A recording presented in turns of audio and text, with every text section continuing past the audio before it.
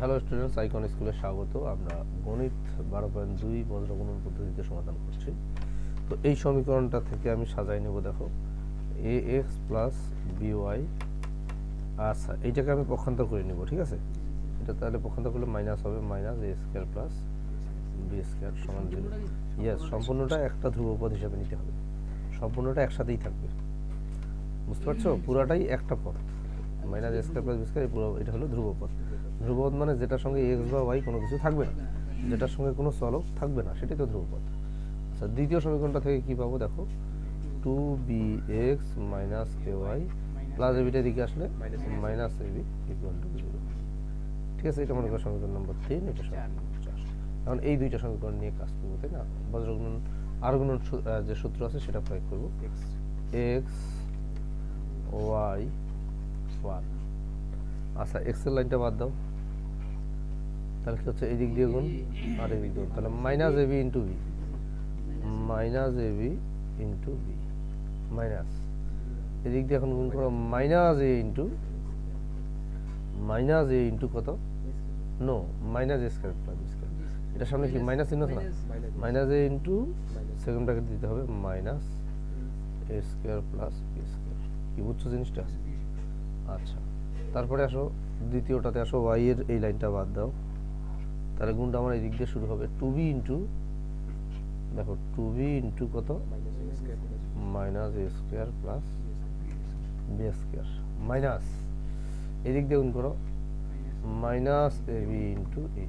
ওকে, এখন এই ধ্রুবপদটা এখানে আসো, এটা বাদ দাও, আবার এই দিক দিয়ে গুণ মাইনাস এ ইন্টু এ, এ মাইনাস এই যে 2b ইন্টু বি, বুঝছো না? এখন আমরা ক্যালকুলেশন করব। দেখো, উপরে এক্স আছে, দেখো এটা গুণ করলে কত হয়? Minus AB square. আচ্ছা, এইখানে লক্ষ্য করো, এইখানে কিন্তু তিনটা মাইনাস আছে, একটা দুইটা তিনটা, তার মাইনাস মাইনাস মাইনাস গুণ করলে কি হয়? মাইনাস মাইনাস হয়, এ হয়, আর এ স্কয়ার প্লাস বি স্কয়ার। আমি গুণটা করলাম না, একবারে যদি গুণটা করে দেই না খুব জটিল হয়ে যায়, জাস্ট তিনটা মাইনাসে গুণ করে মাইনাস হলো, বাস। পরে আমি আরেকটা লাইন লিখব ওয়াই বাই, আচ্ছা 2b এখানে কিন্তু মাইনাস আছে, হ্যাঁ, 2bর সঙ্গে এটা কিন্তু গুণ হবে, হবে কি না? আচ্ছা, আমি তোমাদের বোঝার জন্য, সহজ করার জন্য এরকম দিলাম, 2b থাকলো, এই মাইনাস দিয়েই যদি আগে আমি গুণ করে দিই, এখানে মাইনাসটা ব্র্যাকেটটা তুলে দিই, তাহলে এখানে কি হয়? মাইনাস এ স্কোয়ার মাইনাস বি স্কোয়ার, এটা হয় কি না? আমি গুণটা পরে করছি। তারপরে এখানে আসো, এখানে মাইনাস মাইনাসে plus A square B 1 by minus A square minus 2b square x by, দেখো minus A B square minus A cube minus A B square. ঠিক আছে, এই যে এই গুণটা বুঝছো? এখন এই যে মাইনাস এ দিয়ে গুণ করলাম, ওয়াই বাই, দেখো এটা গুণ করলে মাইনাস 2a স্কোয়ার বি, এটা গুণ করো মাইনাস 2b কিউব প্লাস এ স্কোয়ার বি মাইনাস এ স্কোয়ার মাইনাস 2b স্কোয়ার, বুঝছো?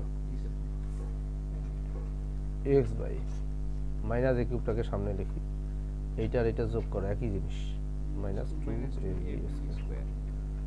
ওয়াই বাই এইটার এটা বিয়োগ করো, minus A square B minus 2b cube 1 by minus A square minus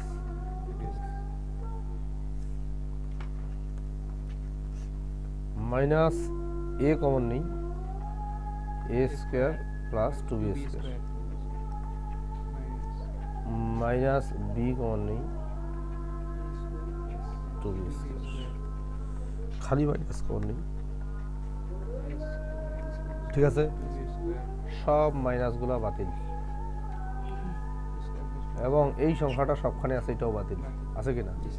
তাহলে x by A Y by B 1, অতএব এটা equal to x by A equal 1, আর আর গুণ করলে এক্স ইকুয়াল এ, আবার ওয়াই বাই বি ইকুয়াল 1, তাহলে ওয়াই ইকুয়াল বি। অর্থাৎ আমাদের নির্ণয় সমাধান এক্স এর মান এ, ওয়াই এর মান বি। কি বোঝা গেছে?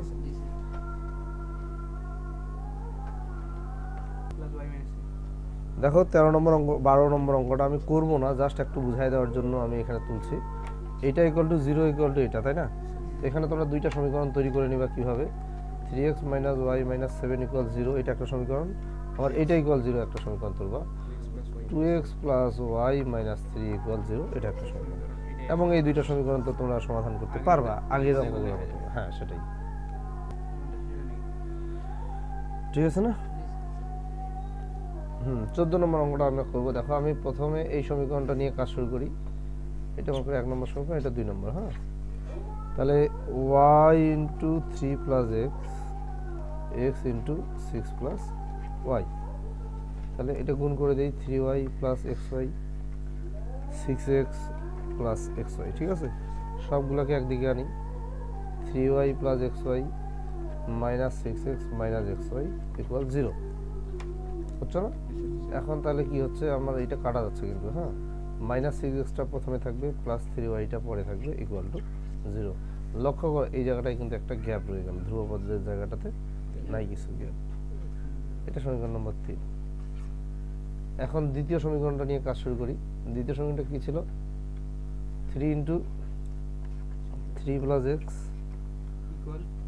5 ইন্টু ওয়াই মাইনাস 1। এখন গুণ করো 3 3 9 যোগ 3x 5y minus 5, 3x sorry 9 plus 3x minus 5y plus 5 সমান 0। পক্ষান্তর করলাম। হ্যাঁ, এখন 3xটা সামনে থাকবে, তারপরে মাইনাস 5y থাকবে, তারপরে এই যে 9 আর এই পাশে 14 ইকুয়াল টু 0। ঠিক আছে কি, ইকুয়াল টু 0। এটা সমীকরণ নম্বর মনে করো 4। এখন লক্ষ্য করে এই দুইটা সমীকরণ আমরা পেয়ে গেছি, এই দুইটা সমীকরণ, তাই না? এটা 3 নম্বরটা এখানে আছে, এটা হলো 3 নম্বর সমীকরণ, আর এই পাশেই হলো 4 নম্বর সমীকরণ। এখন এই দুটো সমীকরণ থেকে আমরা আর গুণন পদ্ধতিতে সমাধান করতে পারবো। ঠিক আছে, আমি জাস্ট সমীকরণগুলোকে তোমাদের সাইজ করে দিলাম, তোমরা কিন্তু সমাধানটা নিজে নিজে করবা। আমরা এর আগে যে আগের ভিডিওতে যেভাবে করছি ঠিক সেইভাবে এগুলো করে ফেলবা। 15 নম্বর অঙ্কটা দেখো, এখানে কিন্তু প্রথম সমীকরণটা অনেক বড় এবং অনেক মনে হচ্ছে যে বিদঘুটে। তো এই সমীকরণটাকে আমাদের আগে সাইজ করে নিতে হবে। কিভাবে করবো দেখো, x plus 7 y minus 3 plus 7 সমান y plus 3 x minus 1 plus 5।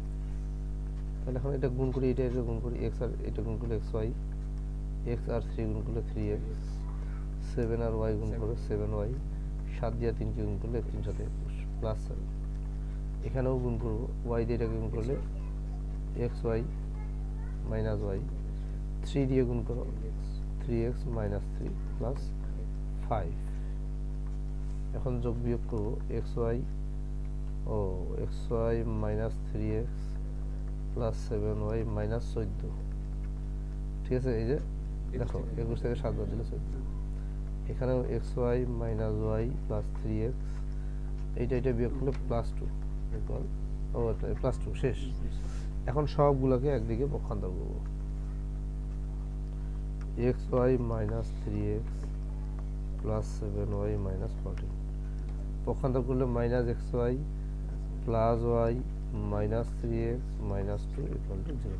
সবগুলোকে একদিকে আনলাম। হ্যাঁ, plus xy minus minus 3x minus 6x আর 7y আর এই যে y 8y minus 14 R minus 2 minus 16 equal to 0 16। আচ্ছা, এইখানে একটা কাজ করতে পারি, সেটা হলো -2 কমন নেই, না নিলেও সমস্যা নেই, নিয়ে নিলাম। আচ্ছা, -3 তাহলে 3x মাইনাস 4y, আমি -2 কমন নিচ্ছি, -2 কমন নিচ্ছি, মাইনাসে প্লাসে মাইনাস হবে, প্লাস 8 সমান 0, বা 3x minus 4y plus 8 equal 0, -2 not equal to 0, এটা বাতিল হয়ে গেল।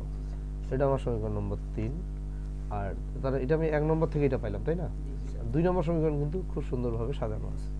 2 নম্বরটা আমি যদি নিচে লিখি, 2 নম্বরটা কি আছে বলো তো,